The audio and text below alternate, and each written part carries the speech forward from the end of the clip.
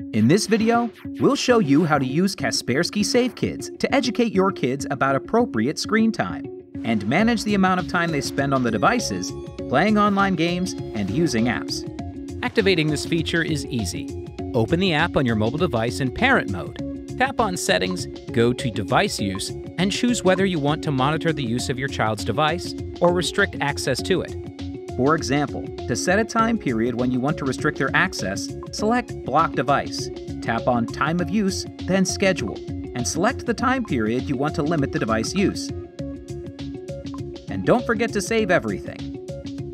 Here, you can also select applications on your kids' devices that they'll always be able to use no matter what device usage limits you set. Now, when the time period you've set comes around, your child's device will be blocked from use. In the same way, you can also protect your kids from inappropriate apps. Now you can set age restrictions, and you can also manage your kids' app use by category. Plus, you can make exclusions. Create a list of specific apps that your kids are allowed or blocked from using, or set up a permitted period of app use per day.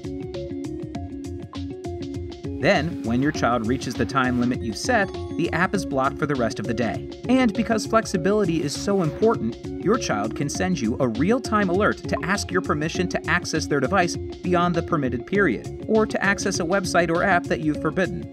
Learn more about Kaspersky Safe Kids at support.kaspersky.com.